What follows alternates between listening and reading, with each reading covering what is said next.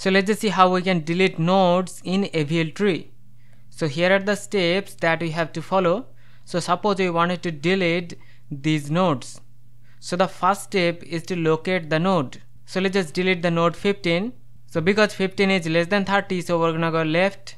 Less than 20, so we're gonna go left. Greater than 10, so we're gonna go right. And here we have the node. And next we have to perform the standard BST deletion.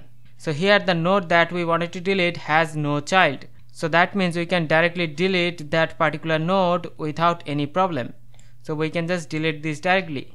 Now after the deletion, we have to calculate the balance factor for each of these nodes just to check if our tree is balanced or not. So all of these balance factors are within this range, so no need to perform any kind of rotation. Next we are going to delete 25. So 25 is less than 30, greater than 20. Now here the node that we wanted to delete has one child. So in that case, we're going to replace the node with the child. So the 25 will be replaced with this child node, and then we can delete that particular node. Now after that, we have to recalculate balance factor for each of these nodes. So all of the nodes are still balanced, so no need to perform any rotation. So let's now delete the node 20. So here the node has two children. So when the node has two children, in that case we can replace that node with the in order successor or in order predecessor. So either we can replace this with this in order predecessor, or we can replace that with the in order successor. So we're gonna replace this node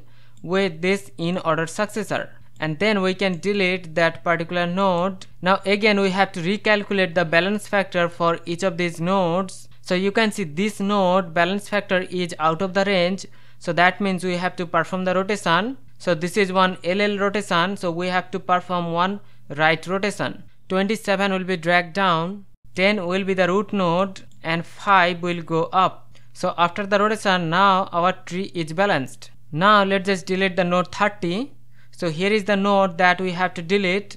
Now this node has two children, so either we can replace 30 with the in order successor, that means the node 35, or we can replace this with the in order predecessor, which is 27. So let's just replace 30 with the node 27, and we can delete the node 30. So you can see all the nodes are balanced, so no need to perform any rotation. So this is the way we can delete nodes in AVL tree. Thank you.